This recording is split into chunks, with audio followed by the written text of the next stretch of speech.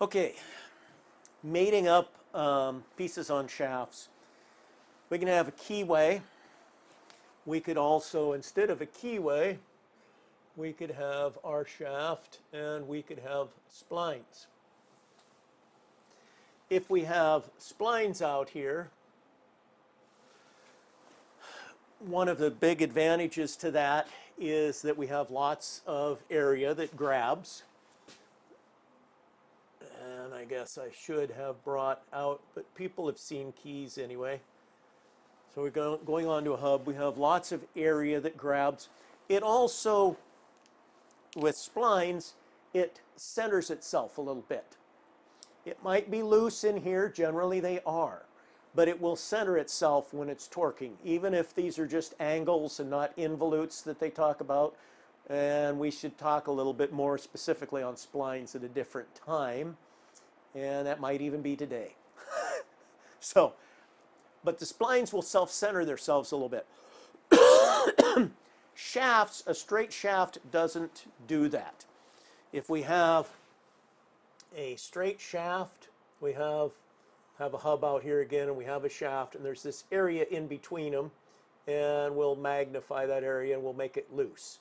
So this is in the case of not a interference fit. These aren't heat shrunk, they aren't pressed on, there's just a space in between the two.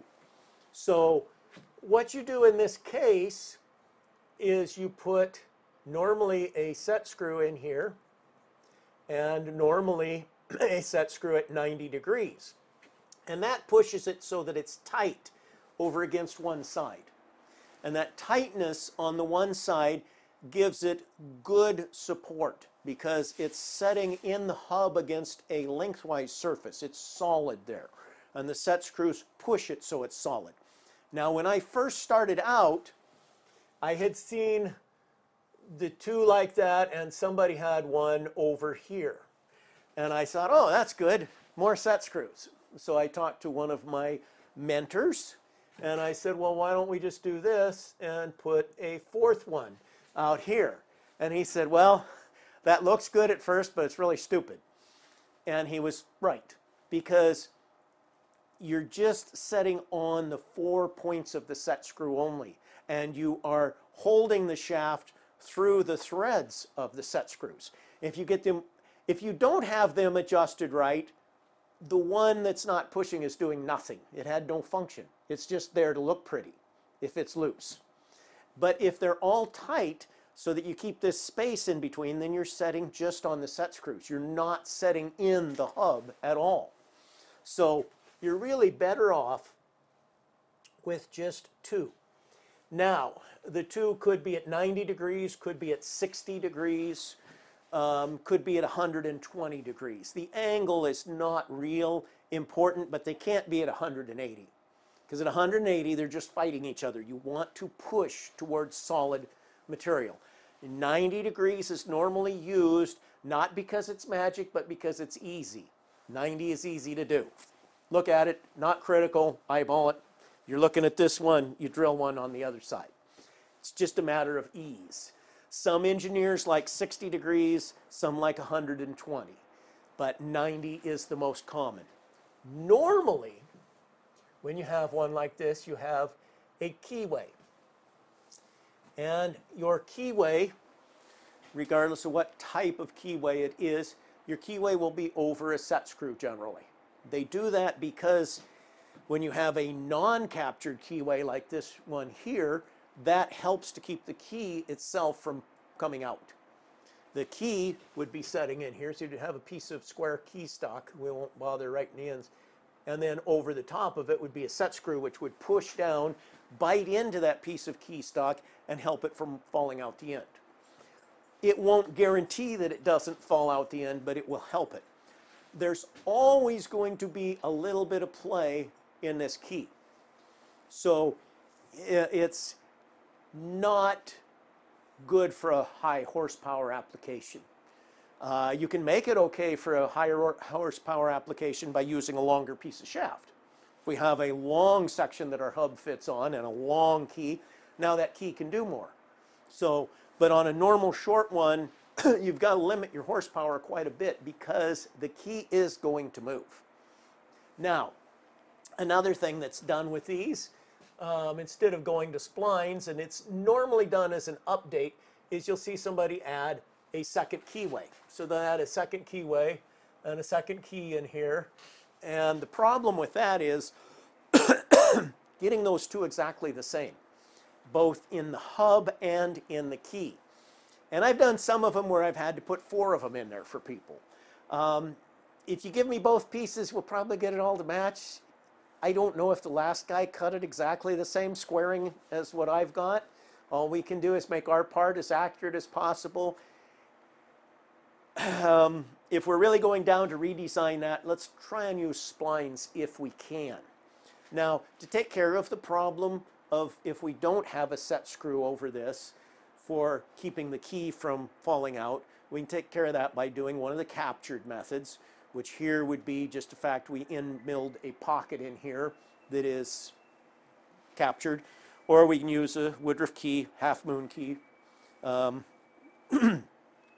these are sized by a number. This one here is a 10-10.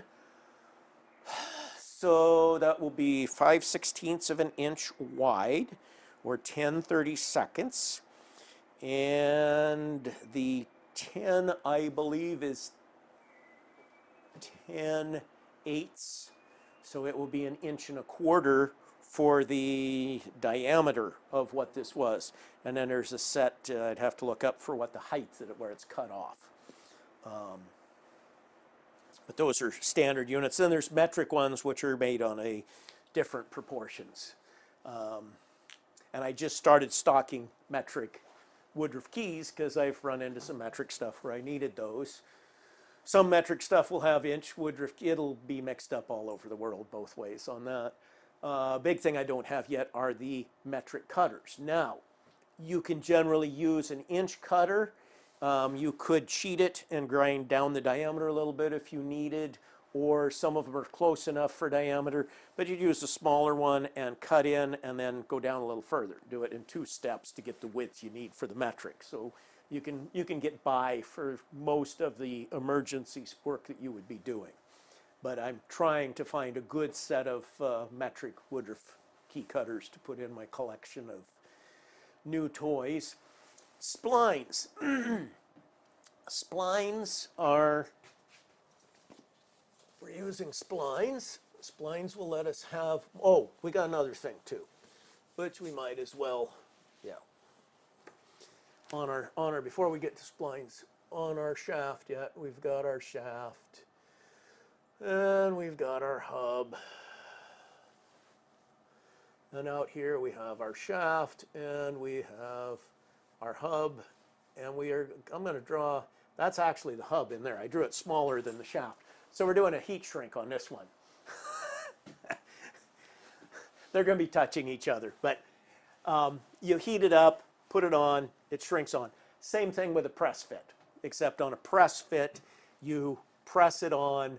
And sometimes there's scoring with that. I really like heat shrink, but on really small sizes, heat shrink doesn't work as well because you have to get it way too hot to get enough to give you the certain amount of clearance you want to be able to get it on. That's hard to get with a 1/4 inch shaft. So you end up on a 1/4 inch shaft if you're doing something like that, more likely to have just a straight press fit. Now, another thing that we will do here, and this one I like real well for standard couplings. We will make that a taper, and we will have a secondary piece. It'll have a bit of a flat there. We'll have a secondary piece that fits in here and is tapered. Now, somehow there will be bolts to draw these together. There's quite a few different varieties. The original one for the US market was the taper lock fittings, and then there's the QD taper locks, there's the Browning, there's some various metric ones. And that allows you to suck down to a shaft without having to have a exact size that matches between the two, the taper. That's really handy for medium size quick fit stuff. You can buy a piece of shaft that already exists. You can buy this hub assembly with a sprocket on it, or weld on to a piece of plate or whatever you want. Fairly easy. They have bolts that draw the taper in and bolts that push the taper back out to remove it.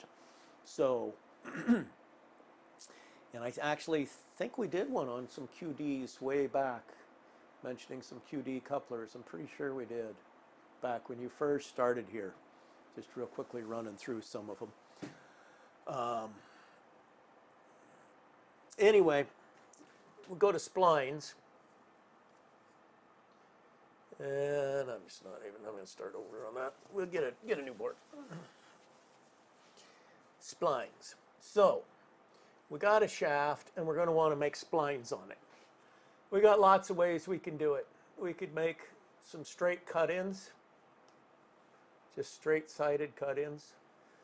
And if we do that, it's essentially a bunch of keyways going around the outside. We could also do these with an angle on them. We could do them to where we come down to a V in the middle, usually a little bit of a radius. We can also do one which is called a, the hub is going to meet the same way. They have one that is basically a gear tooth. And now the square-sided one, it doesn't do a lot as far as making a nice application of power and centering. It's either going to be correct because the square sides all line up correct, or more likely it's a little loose. And within those it can move, and when the torque applies it will stay tight in the driving, but it won't push it to the middle. When you have the angles, it will push it to the middle because you have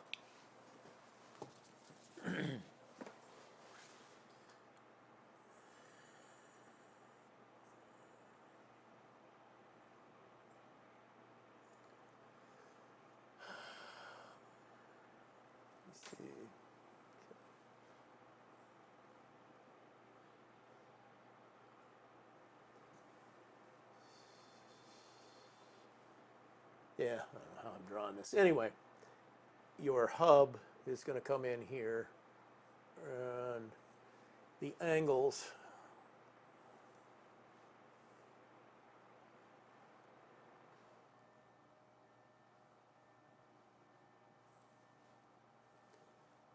people are going to get mad at me for not making perfect drawings or bringing out actual pieces to look at, but it's what we have. So this will center a little bit as those angles because of the angles between the two.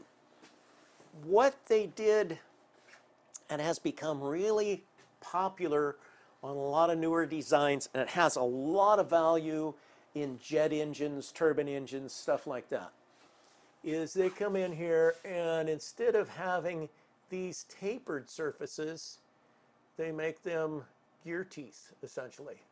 This one here is a tooth, this one's a tooth, and this one here is a bit of a tooth.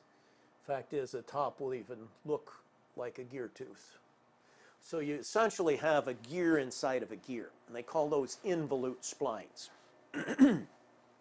Well,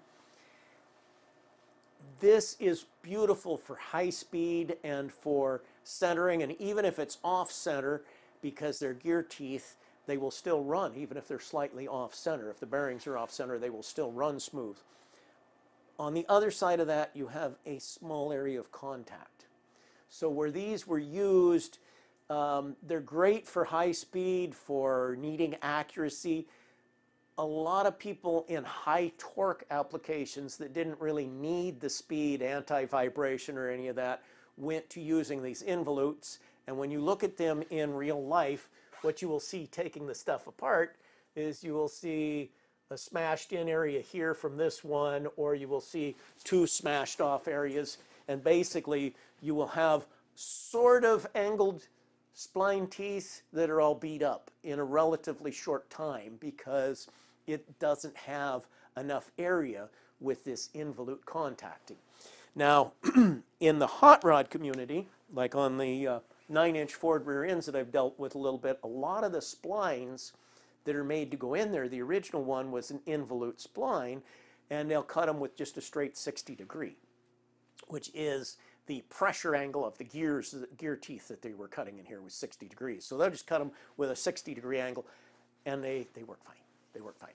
There's a lot of stuff where the involute improvement is not really an improvement, and people have gone back, and part of where I'm saying that is they've gone back for actual applications and replaced them with straight-sided splines in place of an involute. At the same time, in the one-off shop, cutting stuff on my slaughter, I'm not going to bother trying to cut an involute shape to mate nicely and wear nice with this. I am going to come in here, and this is usually one piece. The shaft is already worn some. I will cut what's close to this, use the shaft to fit it, and I will cut generally with, unless it's some reason why I really it's an off shape, I will try and cut a straight-sided that fits and works. And it gets you going. You're not what it was supposed to be originally new, but it works good. You don't need to match that involute spline. Most of the time, for low-speed, high-torque applications, it was a mistake to begin with. But it sounds good because it helps more in the centering. When you help with the centering but decrease the load area so much, though, if we need a gear inside of a gear, we now have two wearing components. The spline in a low-speed, high-torque application is not really wearing. It pushes to one side and it stays there as this rotates around for years. There's no reason to really have that small contact area. That's my take on it. I'm sure there's some engineer that will tell me that involute splines are wonderful in all applications, just like other things. That there's always should be done a certain way, because it's always the best way.